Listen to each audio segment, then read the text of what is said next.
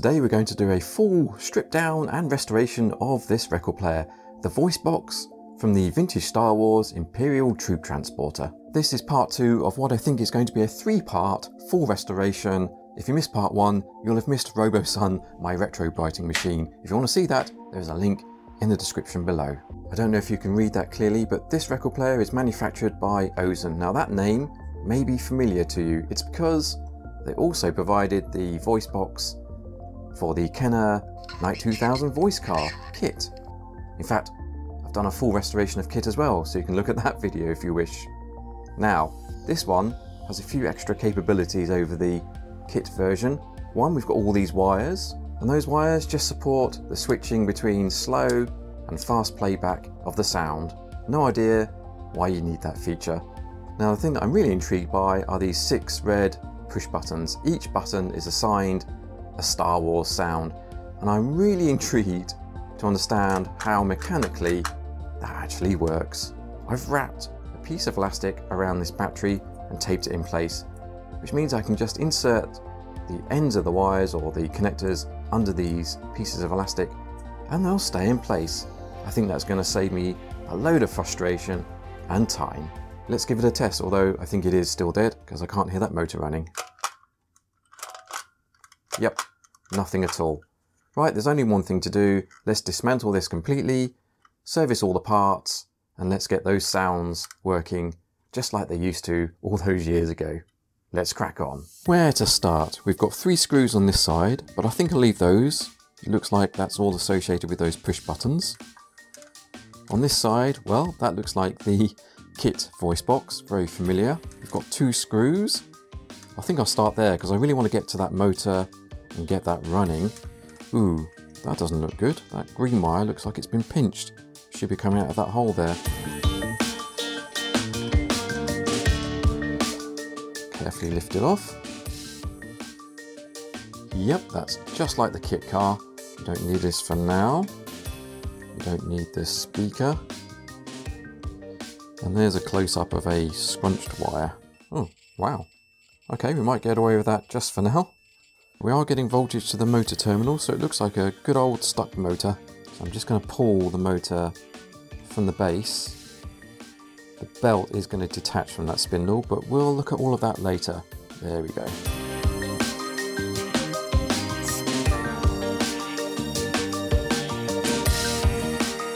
Let's see if that's made any difference. Ooh. One step closer, very nice. You've got this red wire going to the negative terminal, you've got the white wire going to the positive terminal, and then you have this resistor. When this switch is on, the resistor is bypassed.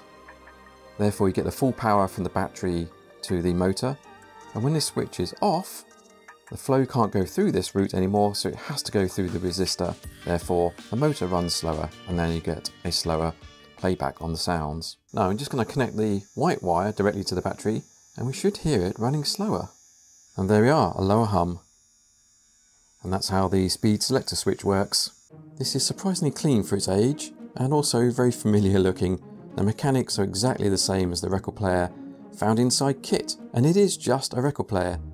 There's the record, it spins when the motor is engaged. You've got a needle on the record arm here, and as that record spins, it drags across this arm, and eventually engages with this metal strip here, and as it does so it breaks the circuit and the motor stops. We've got 6 buttons which when pressed play a sound. You can see that that tab moves across to the right and it lifts up the speaker. The needle arm is freed and there's a spring and it pushes it over to the right, engages the motor, and then the record player spins, bringing the needle back in again. Off, switching on again, and then switching off. In fact, that lever sticks every now and then, so I'll try and fix that as well. But what's really intriguing me, I'll just turn this upside down, is that unlike the kit car, which only has 1 button and it plays a random sound, here we've got 6 buttons and each button is allocated a specific sound. We've got the engine, R2-D2, C-3PO, Stormtrooper, stun rifle, and the laser cannon. How on earth have they done that? And in fact, quite a common problem with these is that when you do press one of these buttons, you actually do end up with a random sound, even though you shouldn't. So let's find out how this works right now.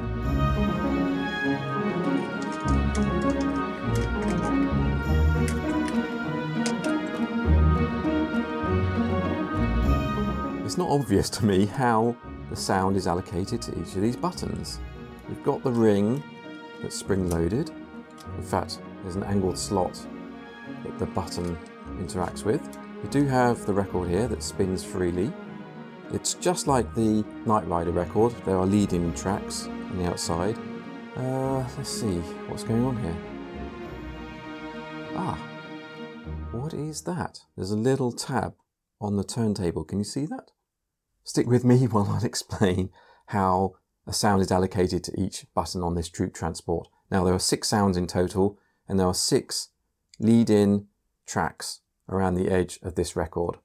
Now we know when a button is pressed, the motor engages and the record starts spinning, but that little tab on the edge of the turntable hits against the button that's pressed, and so it stops the record. Now the needle is over here, so when you let go of the button and that needle drops on the record, it's going to drop on that lead-in corresponding to that button that's been pressed. If I press a different button, for example, then the record spins around to that point, and now we've got a different leading edge that the needle is going to drop on. It really is quite simple.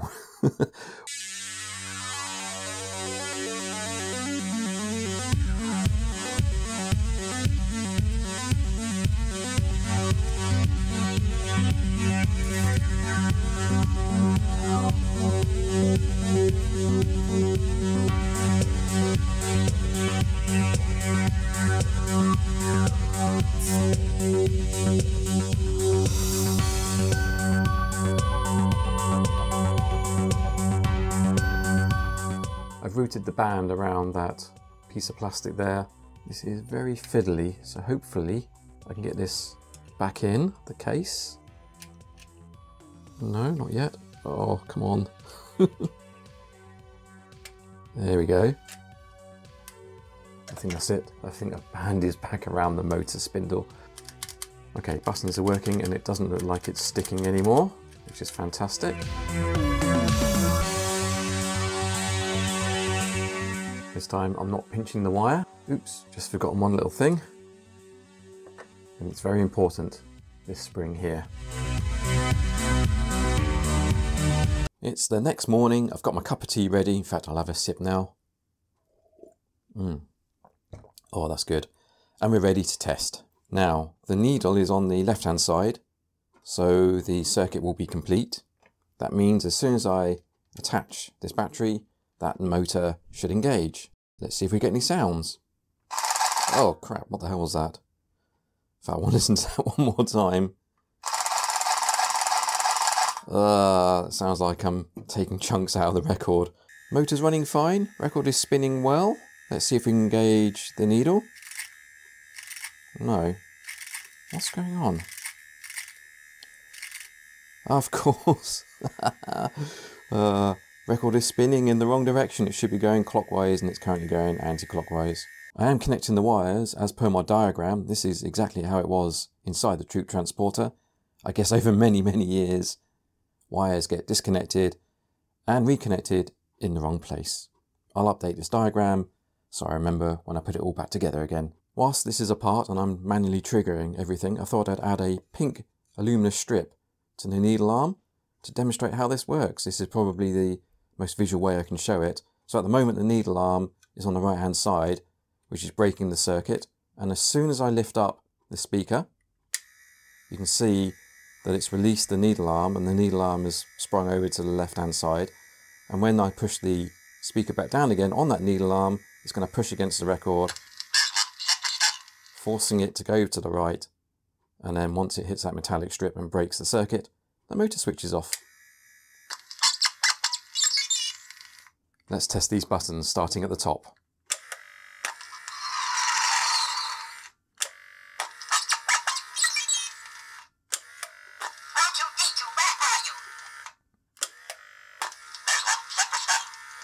Now this seems to be working very well. I'm pleased with this. If you listen very carefully, when I press the button down, you can hear the motor start and you can hear the record spinning, And then you can hear a second click, and that's where that little tab on the turntable hits the button that is pressed.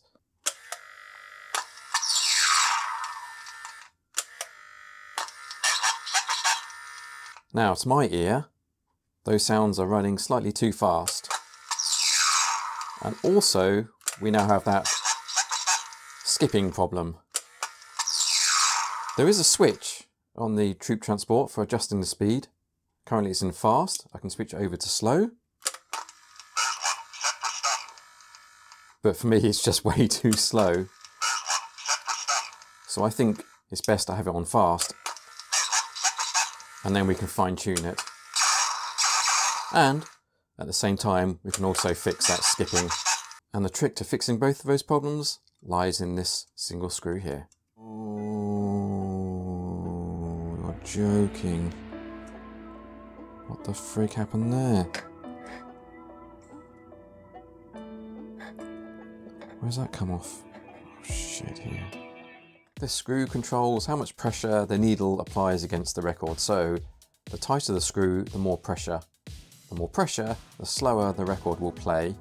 But we have to be a little bit careful, because if it's too much pressure, that needle over the years will just wear out the grooves in the record, and nobody wants that. What I normally do is start out with this screw the loosest as possible, and then just give it a few turns, and then try out the sound.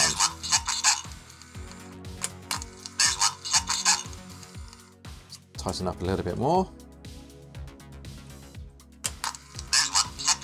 And as you can hear, it slows down. Let's try.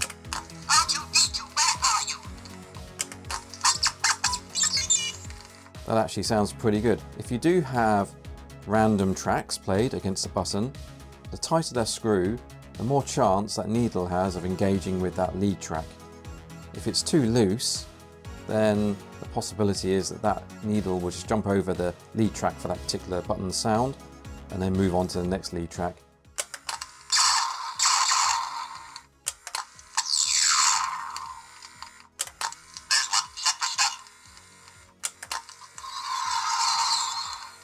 And now I'm actually pretty happy with that. This is a really nice example of the record player. I think I've hit the jackpot actually with this one. Awesome. We're at the final stage now of reassembly. I've managed to source all of the parts I need, some from the UK, some from the US, it's just cheaper that way. And I can't wait to get this troop transport back together again, and in particular, try out these sound effects within the vehicle. Tune into part 3, where the restored troop transporter will finally be revealed. All of the parts will have been cleaned, the remaining issues fixed, and a fresh set of stickers applied. I can't wait. VTR, you f***ing tease. Thank you for staying till the end. Reward yourself with another VTR classic. Or just leave a comment, like and subscribe. Until next time, stay safe and cheers.